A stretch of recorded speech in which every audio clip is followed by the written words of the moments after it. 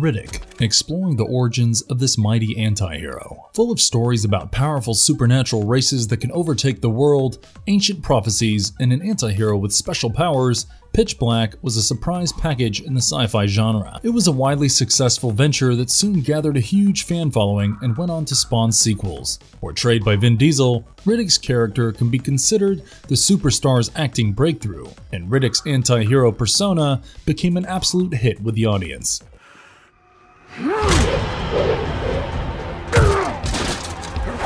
Moreover, the buzz for the much-awaited Riddick 4 Furya seems to be growing as it nears a release date, and fans look forward to seeing Vin Diesel playing the role of Riddick once again. Let us explore his origins and take a deep dive into Riddick's history before his return to the big screen. Before we go into our explanation, we have a very small request. If you like our content, please support us by subscribing to our channel.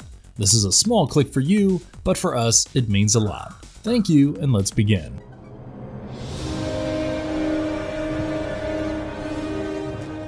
The troublesome origin story that adds more value to our favorite anti-hero. Our favorite anti-hero, Richard B. Riddick, has lived a full life of struggles right from his birth on the planet of Furya. He was one of the last Furyans ever to be born, as this warrior race was brutally slaughtered by Zyla.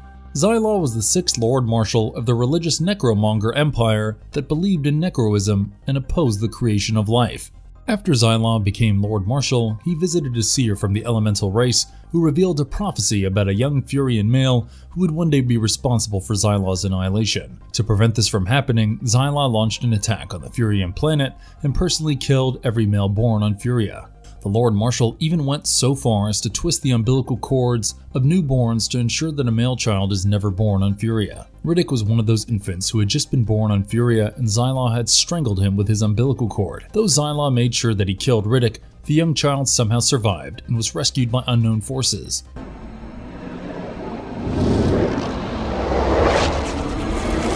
While growing up, Riddick did not remember much about the Furyan massacre, and he was under the impression that it was his mother who had strangled him with his umbilical cord. He believed that he was abandoned by his mother and dumped in a trash can as an infant. However, as he grew up, Riddick's repressed memories about Zyla's massacre returned to him after his first encounter with the necromonger race. He finally processed everything that happened to him as an infant, and he also kept getting strange visions of a Furyan named Shira, who later shows up in Riddick's life and guides him through visions. Shira also gave Riddick some of his powers and abilities, such as the eye shine, which made his eyes luminous. As Riddick learned more and more about his past, he grew up and decided to join the company. He soon became a company ranger, a military worker who was sent on missions across planets. Riddick learned many skills, such as how to pilot a ship, and one of his missions was to live on the planet Sigma-3 and kill poisonous lizards called sweepers. It was quite a dangerous job, and Riddick almost lost his life several times while on this mission.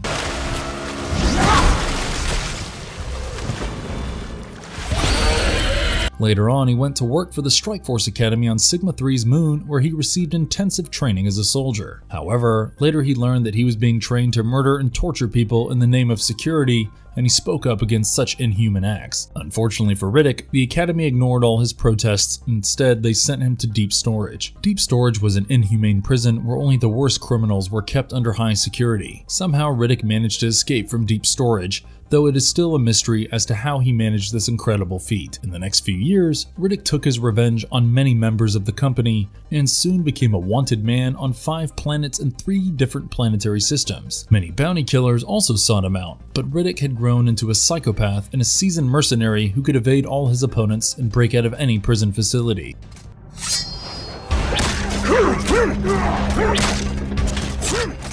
Riddick in the cinematic timeline. Riddick was first introduced in the movie Pitch Black in 2000, which was a huge hit, and then paved the way for the rest of the Riddick movies. So far, there have been 3 live-action movies, 1 short film, and 3 video games that have been released as a part of the Chronicles of Riddick franchise. Pitch Black introduced Riddick as a criminal convicted of many killings across the universe and having a huge bounty on his head. He had been captured by a bounty hunter named William Johns, who decided to impersonate a cop to be able to transport Riddick to a prison facility without any difficulties. However, their spaceship gets into a minor accident as it passes through a comet's tail and malfunctions. The ship ends up landing on an unknown planet home to predatory creatures known as bioraptors. Riddick is forced to fight for his life and survive on this planet while escaping the bioraptors as well as Johns. The passengers on the ship begin losing their lives one after another at the hands of these vicious creatures. Riddick leads some of the passengers to safety and they stay together to fend off the bioraptors. By the end of the movie, the only survivors are Riddick, a young girl named Jack, and a man named Imam, who had been leading his co-passengers on a pilgrimage to New Mecca. The trio decides to return together and Riddick operates the ship as they travel to New Mecca.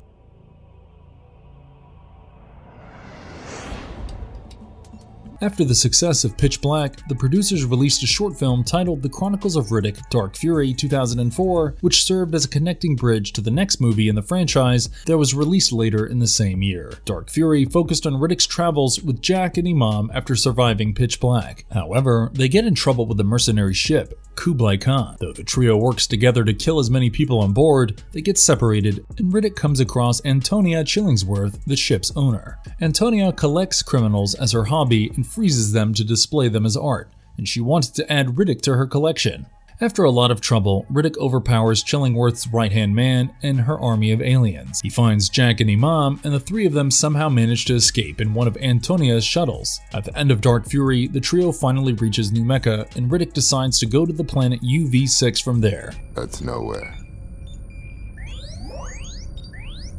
I'm dropping you guys on New Mecca. The Chronicles of Riddick was released later in 2004, and it picked up right where Dark Fury ended. 5 years have passed, and Riddick still hasn't left UV6, which gets its name from the ultraviolet light on the planet. In the meantime, necromongers have been invading planets all over the universe under Lord Marshal Xylaw's commands. They finally show up on Helion Prime, which was the home planet of Riddick's friend Imam. Imam knows of Riddick's history as a Furian, and he asks the Helion Prime leaders to get Riddick to fight for them. Though Riddick is reluctant to join the struggle at first, he is filled with fury to learn that Imam was killed due to the necromongers' attacks. He then makes it his life's mission to avenge Imam, and he kills the Lord Marshal Xylaw, thereby fulfilling the prophecy that was told decades ago. Having killed Xylaw, Riddick then becomes the new Lord Marshal and takes over the necromongers' leadership.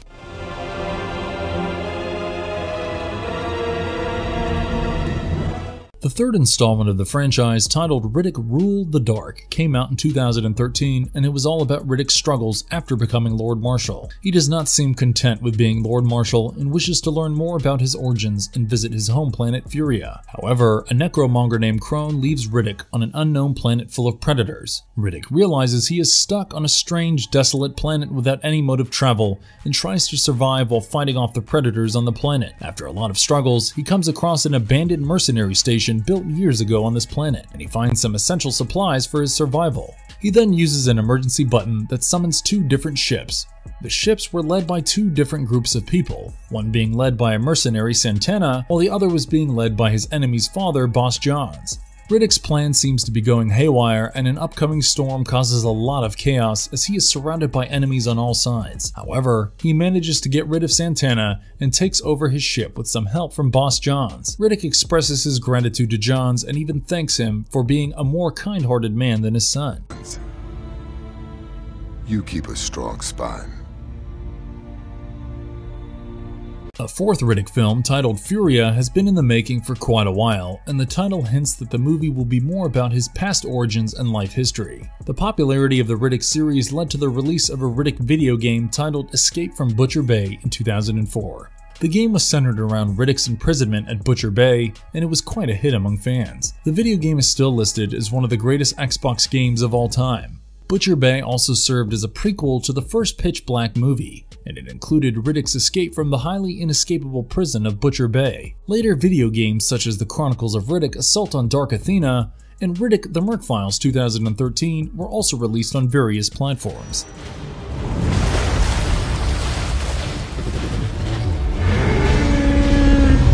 What makes Riddick so powerful and versatile? From a very early age, Riddick was defeating many powerful forces in the universe and never backed down from a mission. He was wanted all over the universe and had several bounty hunters and mercenaries looking for him, but Riddick always managed to be one step ahead of them. After being in prison for speaking against the command, Riddick sought his revenge and went on a killing spree, eliminating several corrupt officers in the organization. He almost killed the leader of the necromongers, Lord Marshal Xylaw, and became the leader of the most powerful race in the universe. Even as a child, the Furyan warrior somehow survived a fatal attack by Xylaw and stayed alive despite being strangled by his umbilical cord.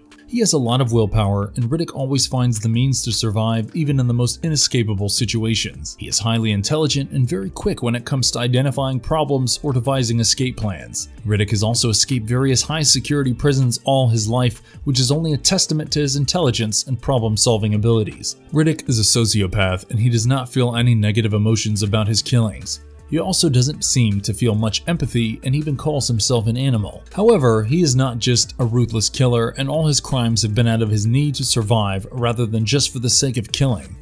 Though Riddick has killed uncountable beings across the universe, he is not a crazed villain who kills anyone and everyone in his path. He has morals that prevent him from taking an innocent's life, and he also looks out for children. Riddick was gifted eyeshine by the spirit of a Furyan called Shira, and this eyeshine made his eyes glow luminescent even in the darkness. It also helped him see things clearly in the dark and gave him night vision.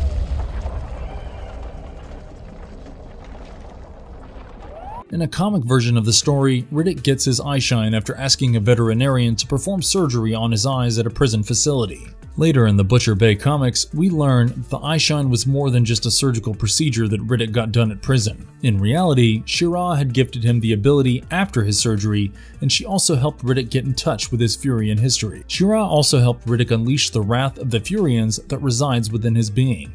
She once touched his chest with her hand, and left behind a glowing blue handprint that carries the anger of an entire race.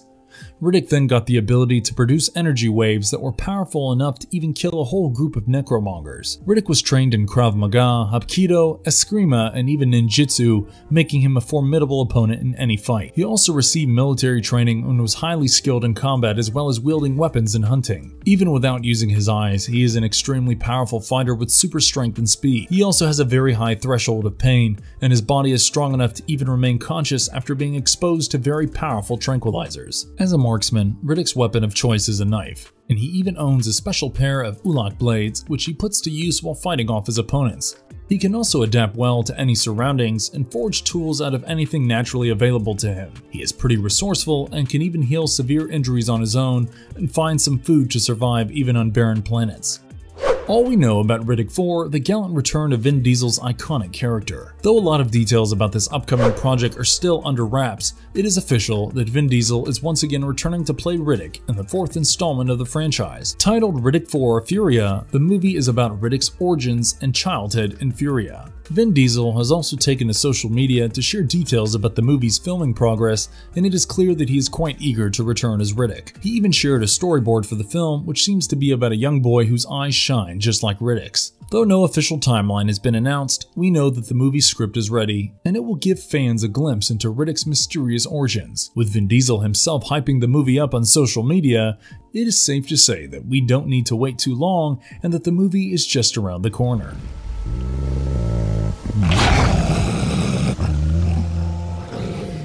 Conclusion.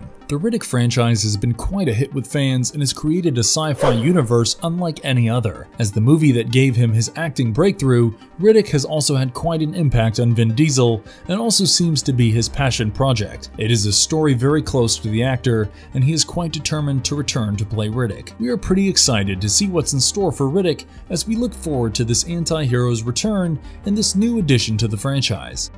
And if you liked our content, don't forget to leave a like and subscribe to us if you haven't already. Have a good one and be safe. Thanks everyone.